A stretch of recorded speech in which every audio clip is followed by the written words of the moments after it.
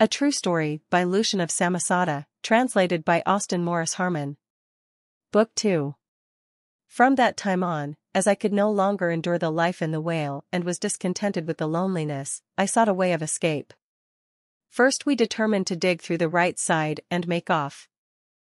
And we made a beginning and fell to cutting in.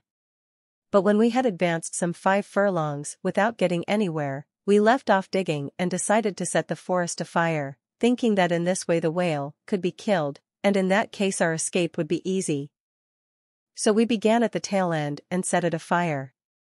For 7 days and 7 nights he was unaffected by the burning, but on the 8th and 9th we gathered that he was in a bad way. For instance, he yawned less frequently, and whenever he did yawn, he closed his mouth quickly. On the 10th and 11th day, mortification at last set in and he was noisome. On the 12th, we perceived just in time that if someone did not shore his jaws open when he yawned, so that he could not close them again, we stood a chance of being shut up in the dead whale and dying there ourselves.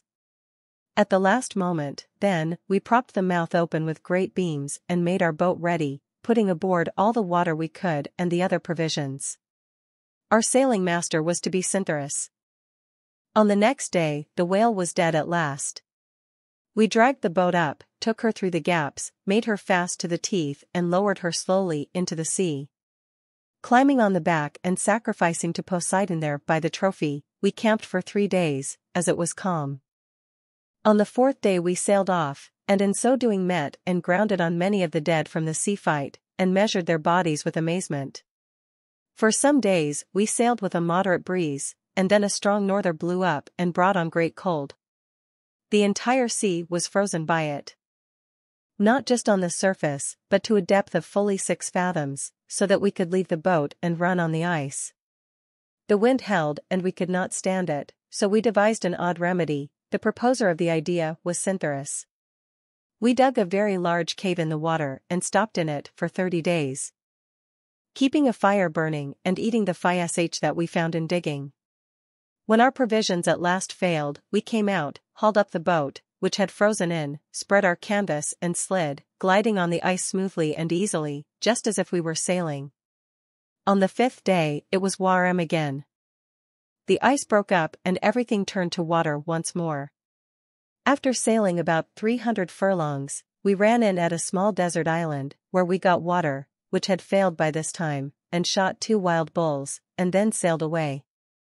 These bulls did not have their horns on their head but under their eyes, as Momus wanted. Not long afterwards, we entered a sea of milk, not of water, and in it a white island, full of grapevines, came in sight.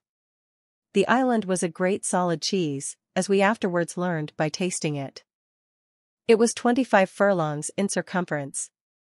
The vines were full of grapes, but the liquid which we squeezed from them and drank was milk instead of wine. A temple had been constructed in the middle of the island in honor of Galatea the Nereid, as its inscription indicated. All the time that we stopped in the island the earth was our bread and meat and the milk from the grapes our drink. The ruler of that region was said to be Tyro, daughter of Salmoneus, who after departure from home received this guerdon from Poseidon. After stopping 5 days on the island, we started out on the 6th, with a bit of breeze propelling us over a rippling sea. On the 8th day, by which time we were no longer sailing through the milk but in briny blue water, we came in sight of many men running over the sea, like us in every way, both in shape and in size. Except only their feet, which were of cork, that is why they were called cork feet, if I am not mistaken. We were amazed to see that they did not go under, but stayed on the top of the waves and went about fearlessly. Some of them came up and greeted us in the Greek language. They said that they were on their way to Cork, their native city. For some distance they traveled with us, running alongside, and then they turned off and went their way, wishing us luck on our voyage. In a little while many islands came in sight. Near us, to port, was Cork. Where the men were going, a city built on a great round cork. At a distance and more to starboard were 5 islands, very large and high, from which much fire was blazing up. Dead ahead was one that was flat and low-lying, not less than 500 furlongs off. When at length we were near it, a wonderful breeze blew about us, sweet and fragrant, like the one that, on the word of the historian Herodotus, breathes perfume from Araby the Blessed. The sweetness that met us was as if it came from roses, and narcissi, and hyacinths, and lilies, and violets. From myrrh, and laurel, and vines in bloom. Delighted with the fragrance, and cherishing high hopes after our long toils, we gradually drew near to the island at last. Then we saw many harbors all about it, large and unfretted by beating waves, transparent rivers emptying softly into the sea.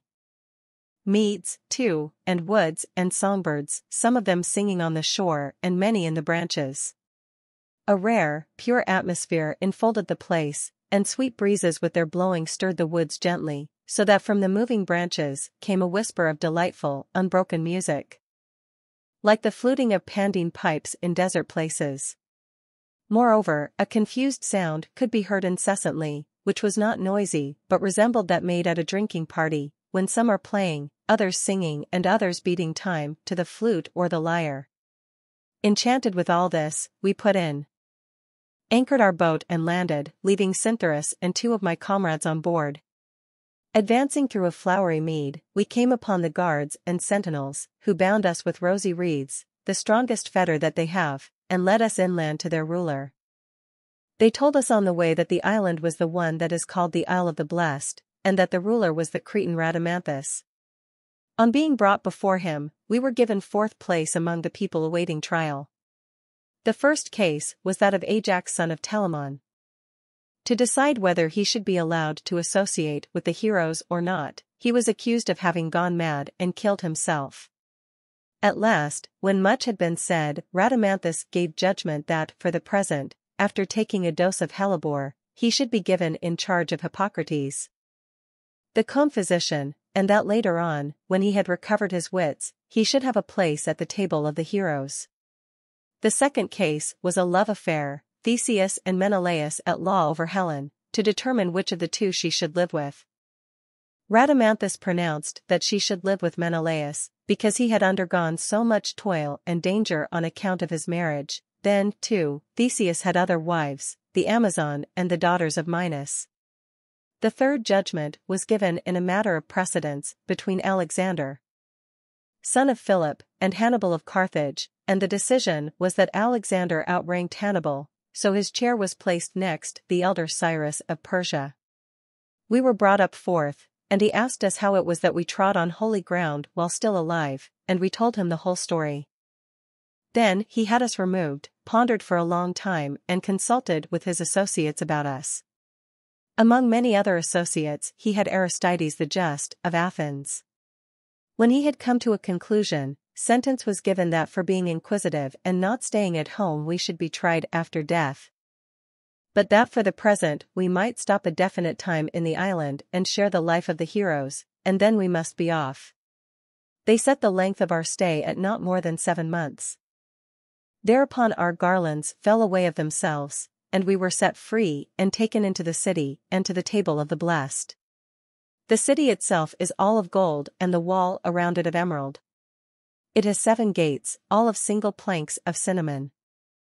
The foundations of the city and the ground within its walls are ivory. There are temples of all the gods, built of beryl, and in them great monolithic altars of amethyst, on which they make their great burnt offerings. Around the city runs a river of the finest myrrh, 100 royal cubits wide and 5 deep, so that one can swim in it comfortably. For baths they have large houses of glass, warmed by burning cinnamon. Instead of water there is hot dew in the tubs. For clothing they use delicate purple spiderwebs. As for themselves, they have no bodies, but are intangible and fleshless, with only shape and figure. Incorporeal as they are, they nevertheless live and move and think and talk. In a word, it would appear that their naked souls go about in the semblance of their bodies. Really, if one did not touch them, he could not tell that what he saw was not a body, for they are like upright shadows, only not black. Nobody grows old, but stays the same age as on coming there. Again, it is neither night among them nor yet very bright day. But the light which is on the country is like the grey morning toward dawn, when the sun has not yet risen. Moreover, they are acquainted with only one season of the year, for it is always spring there and the only wind that blows there is zephyr. The country abounds in flowers and plants of all kinds, cultivated and otherwise. The grapevines yield 12 vintages a year, bearing every month. The pomegranates, apples and other fruit trees were said to bear 13 times a year, for in 1 month, their Minoan, they bear twice. Instead of wheat ears, loaves of bread all baked grow on the tops of the halms, so that they look like mushrooms. In the neighborhood of the city there are 365 springs of water, as many of honey, 500 of myrrh, much smaller. However, 7 rivers of milk and 8 of wine. Their table is spread outside the city in the Elysian fields, a very beautiful mead with thick woods of all sorts round about it, overshadowing the feasters. The couches they lie on are made of flowers, and they are attended and served by the winds, who, however, do not pour out their wine, for they do not need anyone to do this. There are great trees of the clearest glass around the table, and instead of fruit they bear cups of all shapes and sizes. When anyone comes to table, he picks 1 or 2 of the cups and puts them at his place. These fill with wine at once, and that is the way they get their drink. Instead of garlands, the nightingales and the other songbirds gather flowers in their bills from the fields hard by and drop them down like snow, flying overhead and singing. Furthermore, the way they are scented is that thick clouds draw up myrrh from the springs and the river, stand over the table and under the gentle manipulation of the winds rain down a delicate dew. At the board they pass their time with poetry and song. For the most part they sing the epics of Homer, who is there himself and shares the revelry, lying at table in the place above Odysseus. Their choruses are of boys and girls, led and accompanied by Eunomus of Locris, Arion of Lesbos, Anacreon and Stesichorus. There can be no doubt about the latter, for I saw him there. By that time Helen had forgiven him.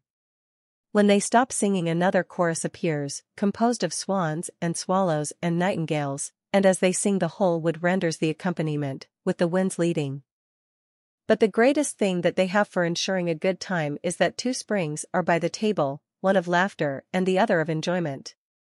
They all drink from each of these when the revels begin, and thenceforth enjoy themselves and laugh all the while.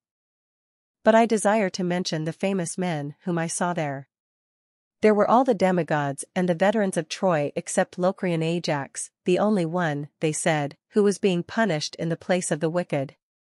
Of the barbarians there were both Cyruses, the Scythian Anacharsis, the Thracians Amalxus and Numa, the Italian. In addition, there were Lycurgus of Sparta, Phocion and Tellus of Athens, and the wise men, all but Periander. I also saw Socrates, the son of Sophroniscus, chopping logic with Nestor and Polymedes. About him were Hyacinthus of Sparta, Narcissus of Thespae, Hylas and other handsome lads. It seemed to me that Hyacinthus was his especial favorite, for at any rate he refuted him most. It was said that Rhadamanthus was angry at Socrates and had often threatened to banish him from the island if he kept up his nonsense and would not quit his irony and be merry. Plato alone was not there. It was said that he was living in his imaginary city under the constitution and the laws that he himself wrote. The followers of Aristippus and Epicurus were in the highest favor among the heroes, because they are pleasant and agreeable and jolly good fellows. Aesop the Phrygian was also there, they have him for a jester. Diogenes the Cynic had so changed his ways that he not only married Lais, the courtesan, but often got up and danced and indulged in tomfoolery when he had had too much. None of the Stoics was there, they were said to be still on the way up the steep hill of virtue. With regard to Chrysippus, we heard tell that he is not permitted to set foot on the island until he submits himself to the hellebore treatment for the 4th time. They said that the academicians wanted to come but were still holding off and debating, for they could not arrive at a conclusion even on the question whether such an island existed. Then too, I suppose they feared to have Rhadamanthus judge them, as they themselves had abolished standards of judgment. It was said, however, that many of them had started to follow people coming thither, but fell behind through their slowness, being constitutionally unable to arrive at anything, and so turned back halfway. These were the most conspicuous of those present. They render especial honors to Achilles and after him to Theseus. About lovemaking their attitude is such that they billancourt openly, in plain sight of everyone, without any discrimination, and think no shame of it at all. Socrates, the only exception, used to protest that he was above suspicion in his relations with young persons, but everyone held him guilty of perjury. In fact, Hyacinthus and Narcissus often said that they knew better, but he persisted in his denial. They all have their wives in common and nobody is jealous of his neighbor. In this point they outplayed Plato. Complaisance is the universal rule. Hardly 2 or 3 days had passed before I went up to Homer the poet when we were both at leisure, and questioned him about everything. Above all, said I, where do you come from? This point in particular is being investigated even yet at home. I am not unaware, said he, that some think me a Chian, some a Smyrniote and many a Colophonian. As a matter of fact, I am a Babylonian. And among my fellow countrymen my name was not Homer, but Tigranes. Later on, when I was a hostage, Homeros, among the Greeks, I changed my name. I went on to inquire whether the bracketed lines had been written by him, and he asserted that they were all his own, consequently. I held the grammarian Sinodotus and Aristarchus guilty of pedantry in the highest degree. Since he had answered satisfactorily on these points, I next asked him why he began with the wrath of Achilles, and he said that it just came into his head that way, without any study. Moreover, I wanted to know whether he wrote the Odyssey before the Iliad, as most people say. He said no.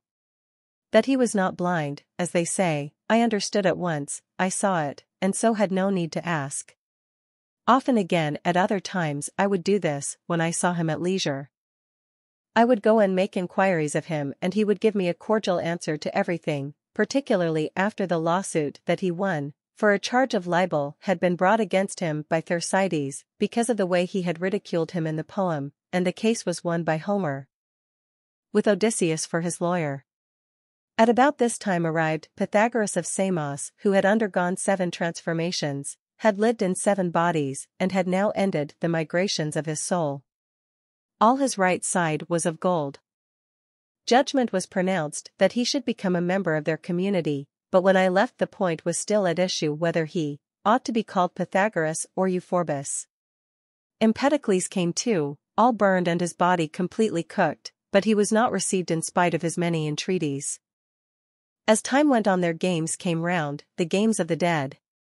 The referees were Achilles, serving for the 5th time, and Theseus for the 7th. The full details would make a long story, but I shall tell the principal things that they did. In wrestling the winner was Carinus, the descendant of Heracles, who defeated Odysseus for the championship. The boxing was a draw between Arius the Egyptian, who was buried at Corinth, and Hippias. For combined boxing and wrestling, they offer no prizes. In the foot race I do not remember who won, and in poetry, Homer was really far the best man, but Hesiod won. The prize in each case was a crown that was plaited of peacock feathers. Hardly had the games been concluded when word came that those who were under punishment in the place of the wicked had burst their bonds, had overpowered their guard, and were advancing on the island, that they were under the leadership of Phalaris of Acragas, Busiris the Egyptian, Diomede of Thrace, and Sciron and Pityocampus. When Rhadamanthus heard of this, he mustered the heroes on the shore. They were led by Theseus, Achilles, and Ajax, the son of Telamon, who by this time had recovered his wits. They engaged and fought, and the heroes won. Achilles contributed most to their success, but Socrates, who was stationed on the right wing, was brave, too, far more so than when he fought at Delium in his lifetime.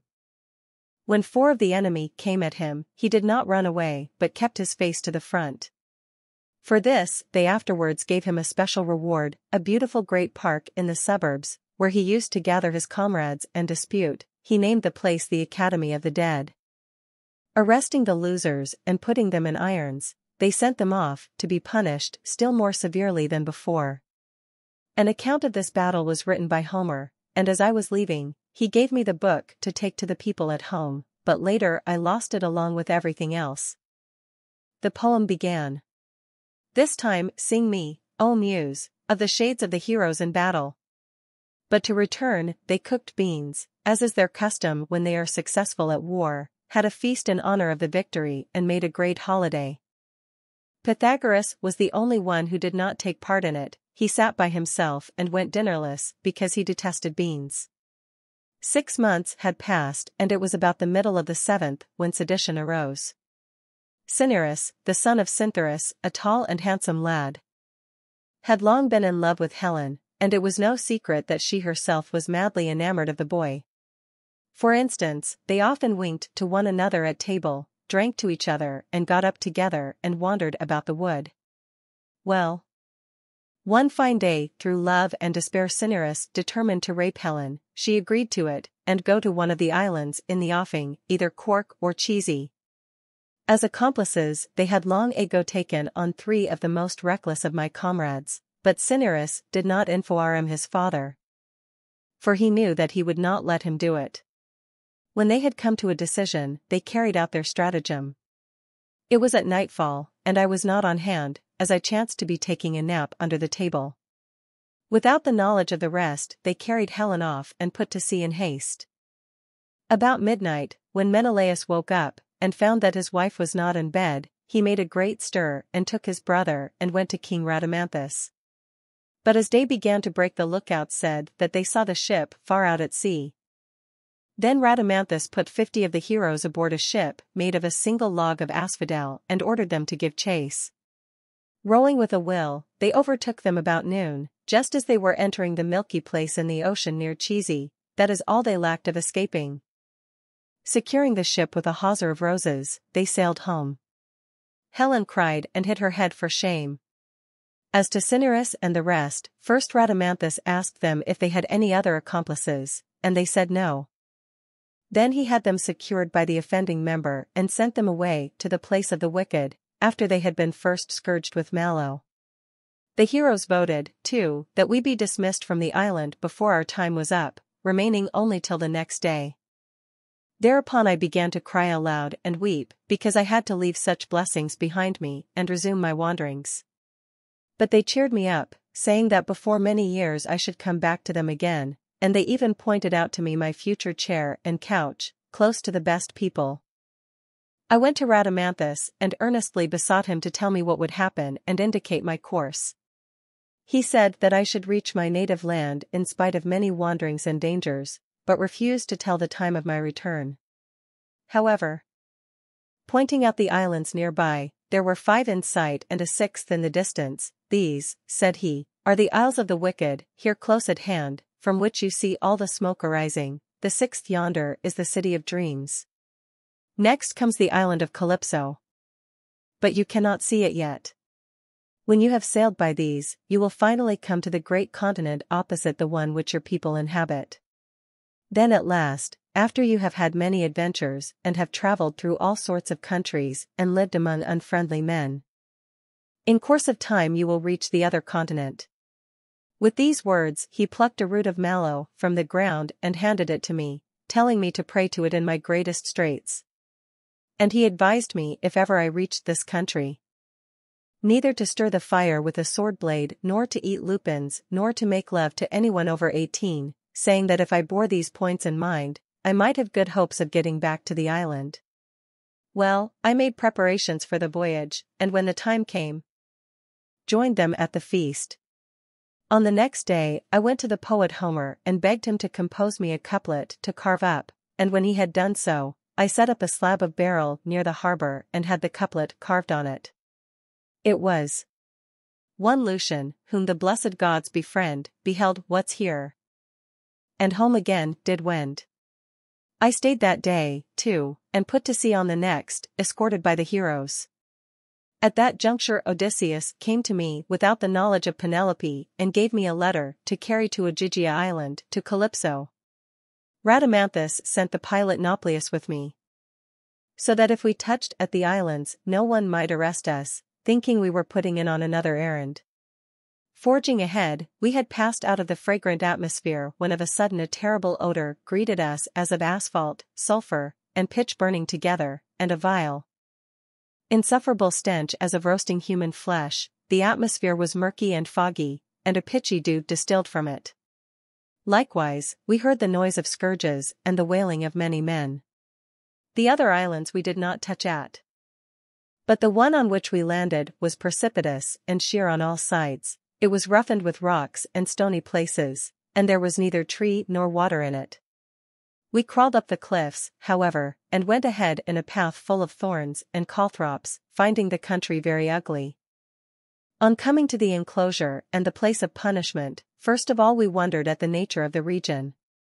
The ground itself was all sown with sword blades and calthrops, and around it flowed 3 rivers, one of mud, the second of blood, and the inmost one of fire. The latter was very large and impossible to cross. It ran like water and undulated like the sea, and it contained many fish, some similar to torches, and some, a smaller variety, to live coals. They called them candle fish. There was a single narrow way leading in, past all the rivers, and the warder set there was Timon of Athens. We got through, however, and with Nauplius for our conductor we saw many kings undergoing punishment, and many commoners, too. Some of them we even recognized, and we saw Cinyras tricked up as aforesaid in the smoke of a slow fire. The guides told the life of each, and the crimes for which they were being punished, and the severest punishment of all fell to those who told lies while in life and those who had written what was not true, among whom were Ctesias of Cnidus, Herodotus, and many more. On seeing them, I had good hopes for the future, for I have never told a lie that I know of. Well, I turned back to the ship quickly, for I could not endure the sight, said goodbye to Nauplius, and sailed away. After a short time the Isle of Dreams came in sight close by, faint and uncertain to the eye. It had itself some likeness to a dream, for as we approached it receded and retired and retreated to a greater distance, overtaking it at length and sailing into the harbor, called Sleep. We landed near the ivory gates, where the sanctuary of the cock is, about dusk, and on entering the city, we saw many dreams of all sorts. But first I desire to speak of the city itself, since no one else has written about it, and Homer, the only one to mention it at all, was not quite accurate in what he said. On all sides of it is a wood, in which the trees are tall poppies and mandragoras, and they have a great number of bats in them, for there is no other winged thing in the island. A river flows near which they call Sleepwalker. And there are 2 springs by the gates, named Soundly and 8 Hours. The wall of the city is high and party-colored, very like a rainbow in tint. The gates in it are not 2, as Homer says, but 4. 2 face slow coach plain, one of which is of iron and the other of earthenware. Through these, it is said, the fearful, murderous, revolting dreams go out. The other 2 face the harbor and the sea, one of which is of horn and the other, through which we came in, of ivory. As one enters the city, on the right is the temple of Night. For the gods they worship most are Night and the cock, whose sanctuary is built near the harbor. On the left is the palace of Sleep, who rules among them and has appointed 2 satraps or lieutenants, Nightmare, son of Causeless, and Rich, son of Fancy. In the center of the square is a spring which they call Drowsamere, and close to it are 2 temples, that of Falsehood and that of Truth. There too is their Holy of Holies and their oracle, which Antiphon, the interpreter of dreams, presided over as prophet, having had this office from sleep. As to the dreams themselves, they differ from one another both in nature and in looks. Some were tall, handsome and well-proportioned, while others were small and ugly, and some were rich, I thought, while others were humble and beggarly. There were winged and portentous dreams among them. And there were others dressed up as if for a carnival, being clothed to represent kings and gods and different characters of the sort. We actually recognized many of them, whom we had seen long ago at home. These came up to us and greeted us like old acquaintances, took us with them, put us to sleep and entertained us very splendidly and hospitably. They treated us like lords in every way, and even promised to make us kings and nabobs. A few of them actually took us off home, gave us a sight of our friends and families, and brought us back the same day. For 30 days and 30 nights we stopped with them and fared finely, in our sleep. Then of a sudden a great thunderclap came, we woke up, sprang out of bed and put to sea as soon as we had laden supplies. On the 3rd day out from there we touched at the island of Ogygia and landed. But first I opened the letter and read what was in it. It was: Odysseus to Calypso, greeting. Soon after I built the raft and sailed away from you, I was shipwrecked. And with the help of Leucothea managed to reach the land of the Phaeacians in safety. They sent me home, and there I found that my wife had a number of suitors who were living on the fat of the land at our house. I killed them all, and was afterwards slain by Telegonus, my son by Circe. Now I am on the Isle of the Blessed, thoroughly sorry to have given up my life with you and the immortality which you offered me. Therefore, if I get a chance, I shall run away and come to you. In addition to this, the letter said that she was to entertain us. On going a short way from the sea I found the cave, which was as Homer described it, and found Calypso herself working wool. When she had taken the letter and read it, she wept a long time at first, and then she asked us in to enjoy her hospitality.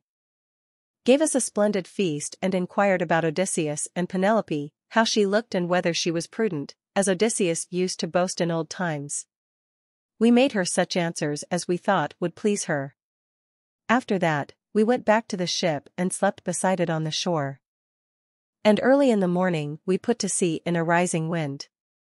We were storm-tossed for 2 days, and on the 3rd we fell in with the pumpkin pirates.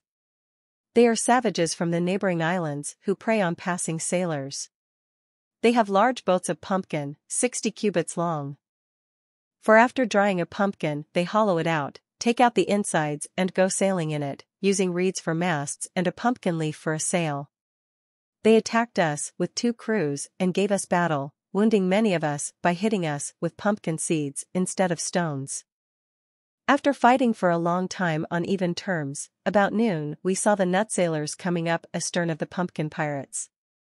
They were enemies to one another, as they showed by their actions, for when the pumpkin pirates noticed them coming up, they neglected us and faced about and fought with them. But in the meantime we hoisted our canvas and fled, leaving them fighting.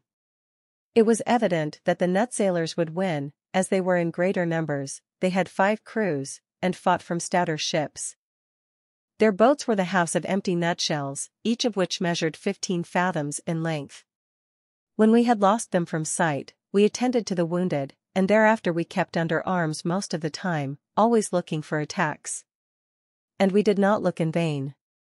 In fact, the sun had not yet gone down when from a desert island there came out against us about 20 men riding on huge dolphins, who were pirates like the others. The dolphins carried them securely and plunged and neighed like horses. When they were close by, they separated and threw at us from both sides with dry cuttlefish and crab's eyes. But when we let fly at them with spears and arrows, they could not hold their ground, but fled to the island, most of them wounded. About midnight, while it was calm, we unexpectedly ran aground on an enormous kingfisher's nest. Really, it was 60 furlongs in circumference. The female was sailing on it, keeping her eggs warm, and she was not much smaller than the nest. In fact, as she started up, she almost sunk the ship with the wind of her wings. She flew off, however, uttering a plaintive cry. We landed when day began to break, and observed that the nest was like a great raft, built of huge trees. There were 500 eggs in it, every one of them bigger than a Chian wine jar. And the chicks were already visible inside them and were chirping. We cut open one of the eggs with axes and took from the shell a featherless chick fatter than 20 vultures. When we had sailed a distance of 200 furlongs from the nest, great and wonderful signs manifested themselves to us. The gooseneck suddenly grew feathers and started cackling. The sailing master, Cyntharus, who was already bald, became the owner of long hair, and what was strangest of all, the ship's mast budded, branched, and bore fruit at the summit. The fruit consisted of figs and black raisin grapes, which were not yet ripe. On seeing this, we were disturbed, as well we might be, and offered a prayer to the gods on account of the strangeness of the manifestation. We had not yet gone 500 furlongs when we saw a very large, thick forest of pines and cypresses. We thought it was land, but in reality, it was a bottomless sea overgrown with rootless trees, in spite of which the trees stood up motionless and straight, as if they were floating. On drawing near and forming an idea of the situation, we were in a quandary what to do, for it was not possible to sail between the trees, they being thick and close together, nor did it seem easy to turn back. Climbing the tallest tree, I looked to see how things were on the other side.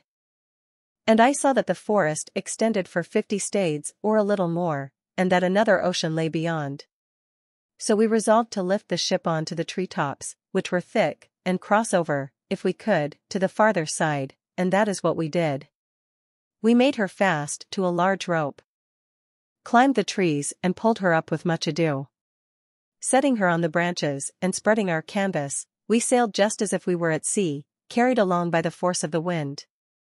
At that juncture a line of the poet Antimachus came into my head, he says somewhere or other, and unto them their forest crews pursuing. We managed the wood in spite of everything and reached the water. Lowering the ship again in the same way we sailed through pure, clear water, until we came to a great crevasse made by the water dividing. Like the cracks that one often sees in the earth, made by earthquakes. Though we got in the sails, the ship was slow to lose headway and so came near being engulfed. Peering over the edge, we saw a precipice of fully 1,000 furlongs. Most frightful and unnatural, the water stood there as if cut apart. But as we looked about us we saw on the right at no great distance a bridge thrown across, which was of water, joining the surfaces of the two seas and flowing from one to the other. Rowing up, therefore, we ran into the stream and by great effort got across, though we thought we should never do it. Then we came to a smooth sea and an island of no great size that was easily accessible and was inhabited. It was peopled by savages, the bullheads, who have horns in the style that the Minotaur is represented at home. Landing, we went up country to get water and food if we could, for we no longer had any. Water we found close by, but there was nothing else to be seen, though we heard a great bellowing not far off. Thinking it was a herd of cattle, we went ahead cautiously and came upon the men of whom I spoke. On seeing us, they gave chase, and captured 3 of my comrades, but the rest of us made our escape to the sea. Then, however, we all armed ourselves. It did not seem right to let our friends go unavenged, and fell on the bullheads while they were portioning out the flesh of the men they had slain. We put them all to flight and gave chase, killing about 50 and taking 2 alive, then we turned back to the ship with our prisoners. We found no food, though. The rest therefore urged that the captives be killed. I did not approve of this, however, but put them in irons and kept them under guard until ambassadors came from the bullheads, asking for them and offering a ransom.